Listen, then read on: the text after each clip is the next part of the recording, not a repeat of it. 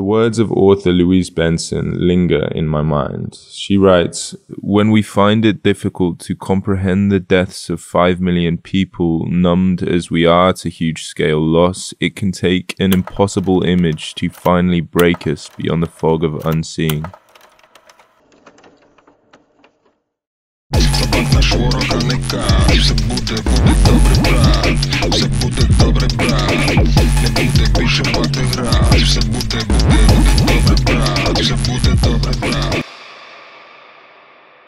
I'd always been told that it's wrong to aestheticize war, and of course for good reason. Aestheticization can weaponize images for propaganda by romanticizing or glorifying that which ought not to be.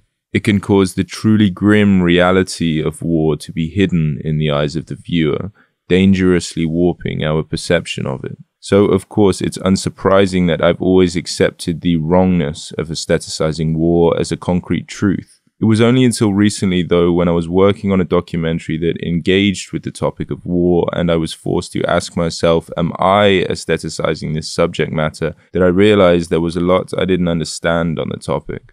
The precise definition of aestheticization is to depict as being pleasing or artistically beautiful, to represent in an idealized or refined manner. And so my instinct was to avoid this at all costs, because of course war is not beautiful, and so I did not want to take a moral misstep in treating the visual material I was using in a way that either triggers viewers who have experiences with war or misrepresents to a counterproductive degree the reality I was seeking to document. But reflecting on the above definition, I might take issue with the use of the word beautiful, because does not each individual have a unique unconscious feeling as to what is beautiful and what is pleasing? And so, in that sense, who truly decides what has been aestheticized? A big influence for the documentary I was making was Adam Curtis's films, such as Hypernormalisation and Can't Get You Out of My Head. These films, like most of his work, are almost entirely assembled from archive and internet videos and exhibit quite bold artistic choices through editing and sound.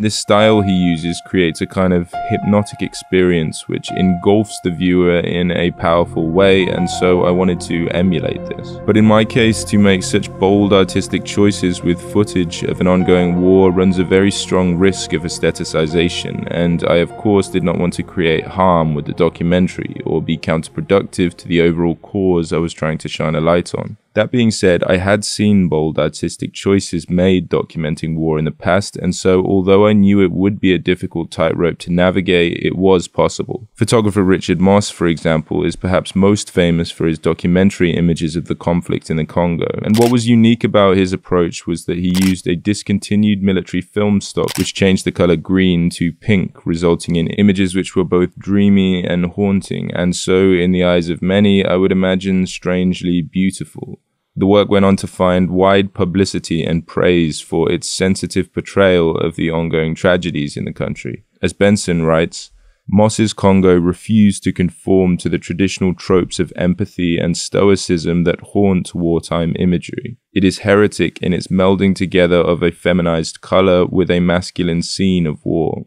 And so for me, after reading this and after researching deeper into the reception of his work, I admit it was encouraging to see such positive responses and such respect for and understanding of the artist's intentions. That being said, I couldn't help but question whether this admiration was rooted in the underlying message or purely in the enjoyment of the artistry. The root of this question came from this curiosity of whether or not arresting imagery such as this could actually translate into tangible change, or does it merely serve as a transient fascination? Honestly, I don't know, but of course it does force people to look, even if just for a moment, and in this case I would argue that that is better than the imagery never existing.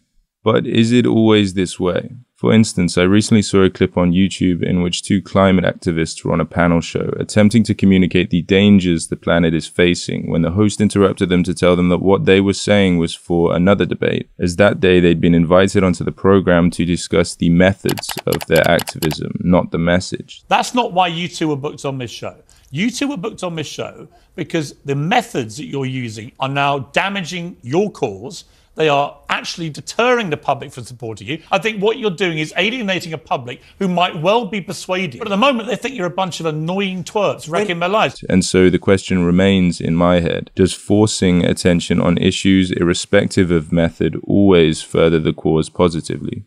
I wouldn't personally place Richard Mosse's images from the Congo in this category of counterproductive methods, but I would place it in the category of aestheticization. Because when I think back to the definition of aestheticization, to depict as being pleasing or artistically beautiful, to me it's a no-brainer that it is truly a beautiful body of work. And so in my mind, I can't help but feeling that this above definition of aestheticization is false, or the process of aestheticizing war is not as inherently wrong as widely believed. For this documentary I'd been working on, we'd been exclusively interviewing people in Berlin initially, but eventually we traveled to Ukraine to document some of the sites of destruction there. But it wasn't until the first day of shooting in Ukraine, when I first turned on my camera, that I realized I really didn't know how to shoot what I was seeing. My professional background is in fashion marketing primarily, and so for the past decade nearly, my photographic efforts have been centered around creating appealing images, and this just didn't feel appropriate here. I tried at first to simply shoot what I was seeing free from an artistic lens, but when I would pause to view the footage, I couldn't help but find appealing what I had shot. But we were on a schedule these days, and I didn't really have much time to reevaluate my shooting style, so I just allowed the compositional muscle memory to kick in and just shot how I knew.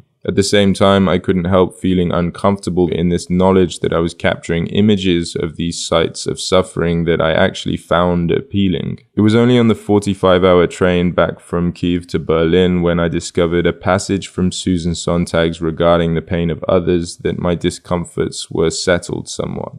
Sontag writes that a gory battlescape could be beautiful in the sublime or awesome or tragic register of the beautiful is a commonplace about images of war made by artists. The idea does not sit well when applied to images taken by cameras. To find beauty in war photographs seems heartless, but the landscape of devastation is still a landscape. There is beauty in ruins. Photography that bears witness to the calamitous and the reprehensible is much criticized if it seems aesthetic, that is, too much like art. But photographs tend to transform whatever their subject, and as an image something may be beautiful, or terrifying, or unbearable, or quite bearable, as it is not in real life. For me, this passage perfectly encapsulated my tension with the general ideas around aestheticization, because it recognizes that, of course, images which represent suffering can sometimes contain beauty. The mere presence of this beauty, though, does not forgive the oppressors, nor belittle the victims, nor seek to evoke mindless pleasure of the viewer. And most importantly, I believe it does not by definition dilute the severity of the subject matter. Rather, I believe in some cases an experiential appeal can helpfully illuminate severity in a way that is simply not possible through other means. And so perhaps the challenge is in finding the equilibrium, of harnessing the potency of imagery without diminishing the gravity of the subject, of recognizing the transformative potential of art whilst meticulously navigating the ethical quagmire of representation. To reiterate the words of Louise Benson, numbed as we are to huge-scale loss, it can take an impossible image to finally break us beyond the fog of unseeing.